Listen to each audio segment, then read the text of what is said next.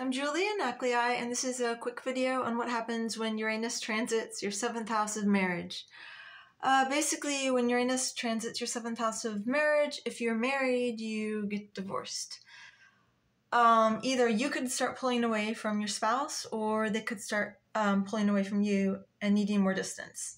Best case scenario, you don't get divorced, and one of you just has an affair, probably with someone really weird, or dwarf, or potentially someone who's in a totally different age range, like 20 or so years younger, that sort of thing.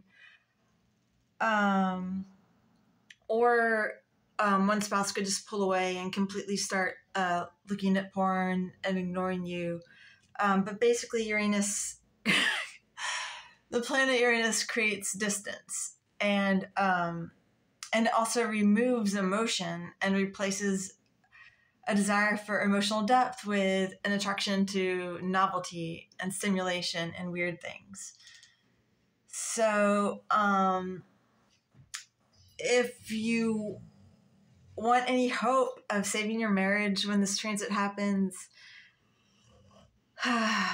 your best chance is to try to incorporate that energy into your life in another way, like make a bunch of friends, make a bunch of really weird friends.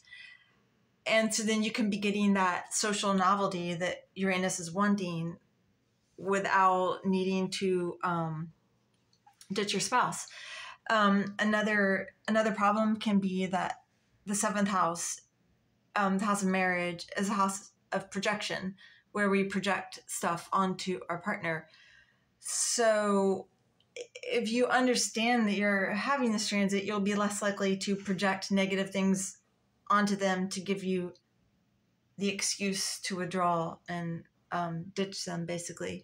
And you can instead realize that you're having a transit that's causing you to desire novelty, and there's not really anything wrong with the person you are married to. You just need a chance to experience superficial novel things to stimulate your brain, because it's really more about like brain stimulation than it is about forming deep connections. And if you're already single when this transit takes place, then it won't really be so traumatic.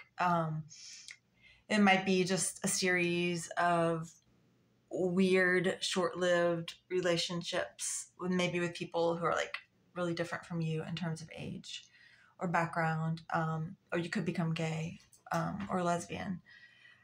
And if you already are single and gay, then you probably won't even notice the transit at all. It's really most traumatic if you're married. But so if you're married, I would just say don't blame your partner for what you're feeling. They're not boring. You're just having a thing. And find healthy ways to add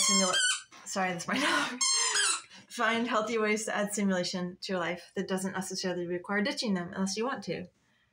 And the worst is really if you're married and your partner has this, because they will find reasons to distance themselves from you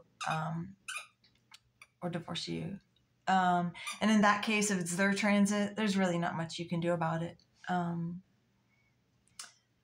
Yeah. So that's Uranus transiting your 7th house of marriage. Thanks. I'm Julia Nuclei.